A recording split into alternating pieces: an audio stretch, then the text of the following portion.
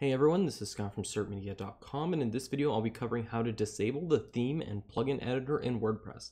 First off, I want to comment that you should never use these editors because they're very common to not saving, causing your code to be wiped out and leaving you with a white screen of death. They're also a very common way for users to inject code that's either malicious or unintentionally malicious into their website.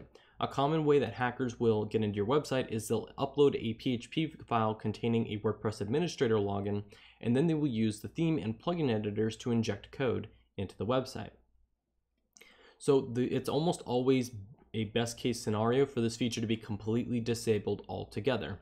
And if you're not able to use File Manager in your cPanel or you're able to use FTP, I'll show you how to do so strictly from using in WordPress using the WP File Manager plugin.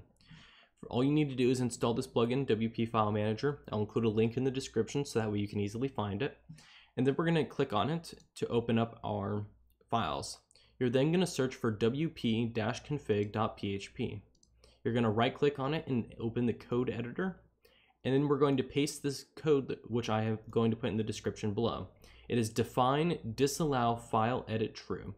You can paste it effectively anywhere above the base configuration for WordPress. Just make sure you're pasting this after this opening PHP tag. Then you're going to go ahead and hit save and close. To verify that the feature is working, if you go to Appearance and Theme Editor, because we haven't reloaded, these menu items are still listed, you should be getting a warning that says you are not able to access this page. After doing so, we're going to go to the dashboard and see if those links are still there.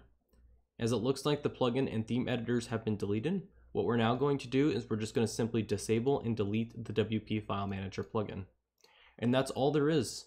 You've now made your site more secure and you've led yourself to be less finicky with the code. If you have any questions, please feel free to ask in the comments section below. Otherwise, thank you so much for watching and goodbye.